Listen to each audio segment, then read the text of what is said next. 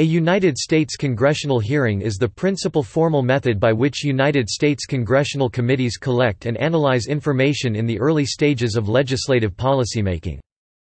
Whether confirmation hearings—a procedure unique to the Senate, legislative, oversight, investigative, or a combination of these, all hearings share common elements of preparation and conduct. Hearings usually include oral testimony from witnesses and questioning of the witnesses by members of Congress. George B. Galloway termed congressional hearings a goldmine of information for all the public problems of the United States.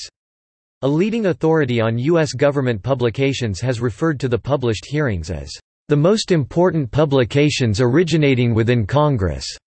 The Senate Library in a similar vein noted, "Hearings are among the most important publications originating in Congress." Hearings were not published generally until the latter part of the 19th century, except some early hearings, generally of special investigative committees, were published in the series that are part of the serial set. Published hearings did not become available for purchase from the United States Government Printing Office until 1924 and were not distributed to depository libraries until 1938. Unlike the documents and reports that are compiled in the serial set, hearings do not constitute a real series. Although in the modern era a trend toward uniformity of numbering has resulted in all Senate hearings and prints for each congressional session, commencing with the 98th Congress in 1983, being assigned a unique numerical designation in the style of what one scholar dubbed a combination code, published on the cover and title page, e.g. SHRG 110-113, SPRT 110-13. A growing number of House committees are assigning numerical or alphabetical designations for their publications, e.g. 110-35, 110-A. The Law Library of Congress, in a collaborative pilot project with Google, is undertaking the digitizing of the library's entire collection of printed hearings, constituting approximately 75,000 volumes.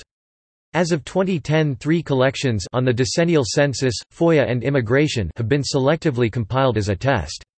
It is hoped the project will eventually provide full-text access of the entire collection, which will be posted online by Google and the library. ProQuest offers subscriptions to a database of digitized hearings, published and unpublished, covering 1824 to the present.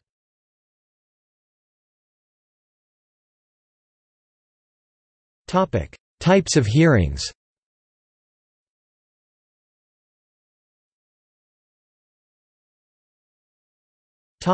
Legislative hearings. Committees hold legislative hearings on measures or policy issues that may become public law. Sometimes a committee holds hearings on multiple measures before ultimately choosing one vehicle for further committee and chamber action. Hearings provide a forum where facts and opinions can be presented from witnesses with varied backgrounds, including members of Congress and other government officials, interest groups, and academics, as well as citizens likely to be directly or indirectly affected by the proposal.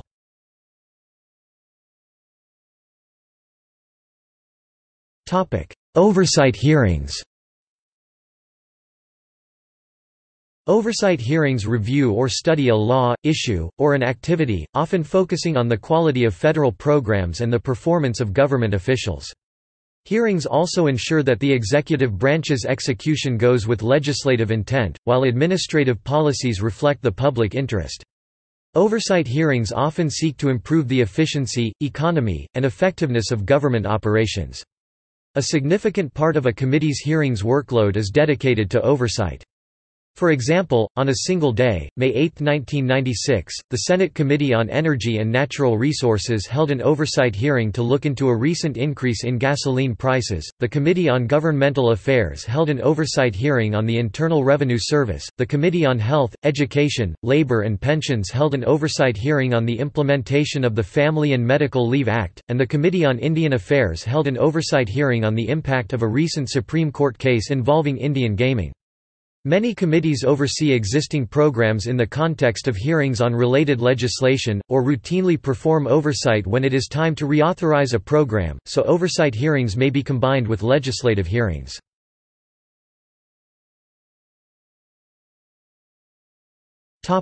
Investigative hearings. Investigative hearings share some of the characteristics of legislative and oversight hearings.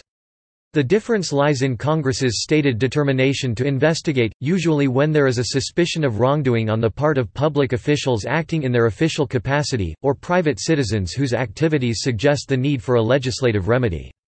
Congress's authority to investigate is broad, and it has exercised this authority since the earliest days of the Republic. The first such hearings were held by the House of Representatives in 1792 following St. Clair's defeat in the Battle of the Wabash. Its most famous inquiries are benchmarks in American history, Credit Mobilier, Teapot Dome, Army McCarthy, Watergate, and Iran-Contra. Investigative hearings often lead to legislation to address the problems uncovered. Judicial activities in the same area of Congress's investigation may proceed, run simultaneously with, or follow such inquiries.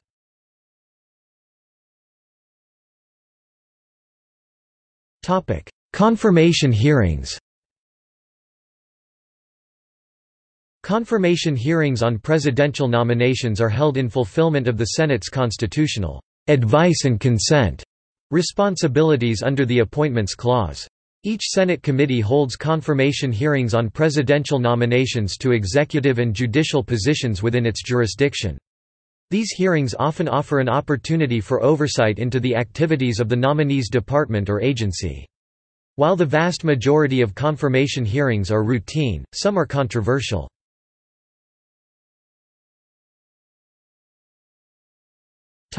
Ratification hearings. The Senate, as required by the Treaty Clause of the Constitution, must consent to the ratification of treaties negotiated by the executive branch with foreign governments. In October 1999, for example, the Committee on Foreign Relations and the Committee on Armed Services held hearings on the Comprehensive Nuclear Test Ban Treaty. Also that year the Committee on Foreign Relations held hearings on ratifying tax treaties with Estonia, Venezuela, Denmark, and other nations.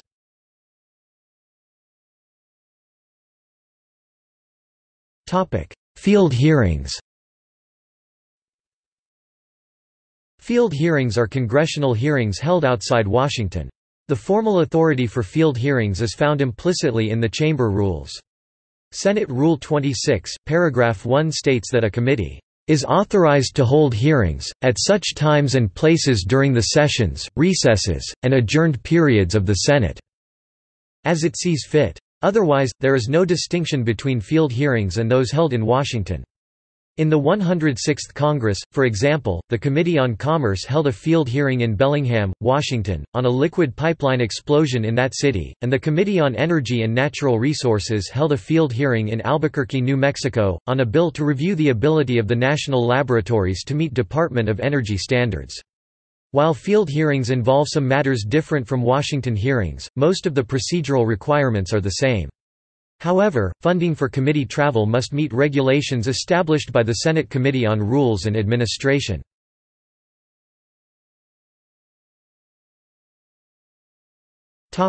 Subpoenas and depositions. Most individuals respond favorably to an invitation to testify, believing it to be a valuable opportunity to communicate and publicize their views on a question of public policy.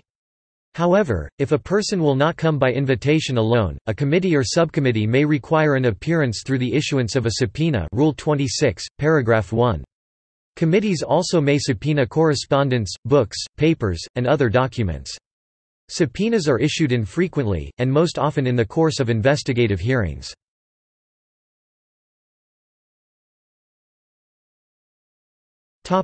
Closing a hearing.